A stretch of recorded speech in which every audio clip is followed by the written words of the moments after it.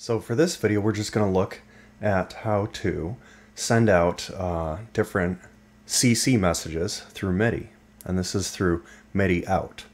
So right now I have Midi channel 3 sent to my Roland System 1 synth. And if you look in the Midi implementation chart of your external synth, it should show you all of the different values and what they represent. So all you have to do is choose which set you want to save the Midi CC on which knob. So I'm just going to start here. It doesn't have to coincide with the words that are on the buttons. That's just for the internal synth. So all you do is hold down the knob, and I have looked this up. I'm going to set this to CC3. That's to change the cutoff on the System 1. So I'm going to play, and there's the cutoff. And now this, I want that to be resonance, which is CC9 on the System 1.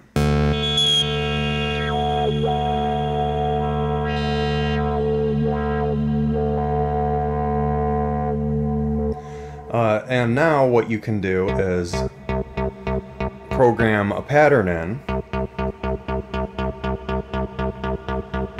You can press record and record changes, as you can see. Let's say I don't want those anymore. Hold down Shift, push down the knob, it'll delete the automation. So from here, let's say we want this one to be in a different level of cutoff as the others. So you just hold down the note and turn the knob and it will play it accordingly. Now let's say we want to clear all of that. Let's say we want a drone note, and then we want the drone note to change during it. So here's a little trick. Just turn off any note you're not going to be using. Press play, and then here just add different notes with the different values you want.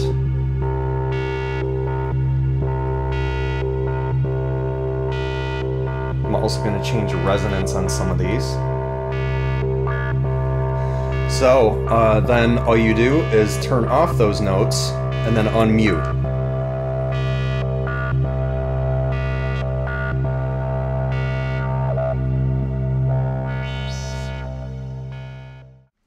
Now I did want to mention, as of now, this firmware, you can't save the CC values, okay?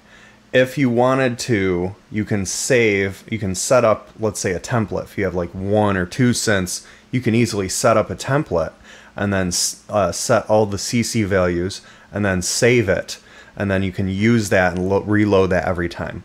I, however, don't work in that way, so hopefully in future releases there will be, different options for saving your CC values.